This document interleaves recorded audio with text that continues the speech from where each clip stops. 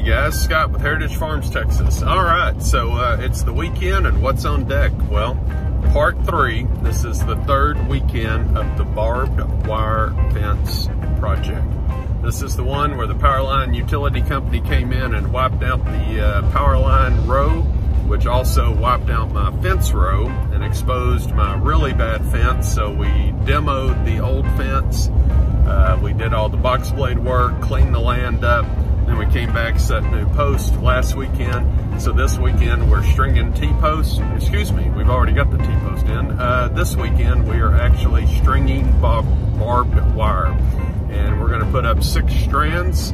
The goal is hopefully to get all of the wire installed, get all the clips on the wire, and get everything wrapped up and get out of here by Sunday. So anyway, hope you enjoy the video. Please hit the subscribe button. It costs absolutely nothing. If you want to see more videos like this, you know, this is just the first stage of this project. We're going to do it in about 3 different waves.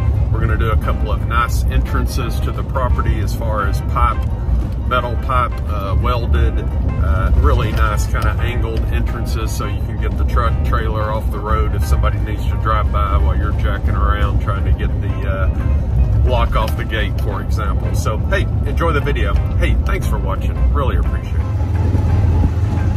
Okay, guys, well, here it is. It's Saturday, and it is 12:15. We've been at it since basically 6 a.m. this morning, and we got 6 strands of barbed wire strung on the east side and also the west side.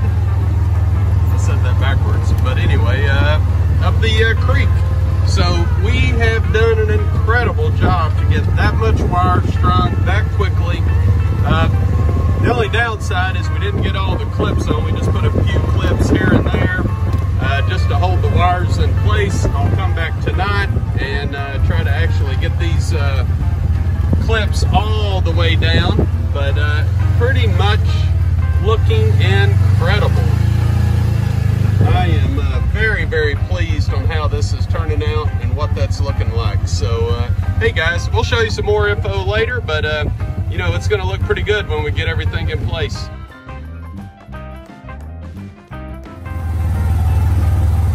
So you can see through here, it looks pretty good. Not bad at all. We still gotta come back and put staples on these wood posts. We didn't get that, but all of the T-posts are done. We got them finished. And I'm gonna show you guys just a real neat little trick. If you ever find yourself having to put barbed wire up, bear with me. This right here, guys, is my measuring stick. And what's so nice is when you get ready to set your post in the ground and everything, you come through here and you put lines on the post, and you can just set your post up and you know exactly where to put your T-post, or excuse me, your barbed wire, your clip. Also, you know how high to set your post based upon the top of that. So, and you know, it's not an exact science, but hey, it's a quick visual aid to make sure everything's in check. So that's what we've been doing. We've been moving along. We got the end piece up down here. We got a temporary cattle panel because, you know, as I mentioned before, we're gonna be doing something on the gate in a future project, but I just needed to get it where the cattle can't get out. So, hey, hope you like what you see. I'm out of here. Well, it's Sunday morning and we're wrapping up the project. So this weekend we strung 6 strands of barbed wire all the way along this 850 feet stretch. And right here's the little creek section that we're in. You know, I kicked around a lot of ideas. So, you know, we got good stretch posts on each side of this creek. You can kind of see the other one down there. So what we did, we put 6 strands of barbed wire, put the T-posts closer together, came in there and added a few cedar stays right in the very middle where the creek is actually the deepest. I may come back and put a small cattle panel across the bottom of that, but it's got to be custom cut to that. So, hey, for the most part, I'm pretty damn pleased. It's been a long week. The humidity, the heat. This was just a terrible time of year to actually get this project started.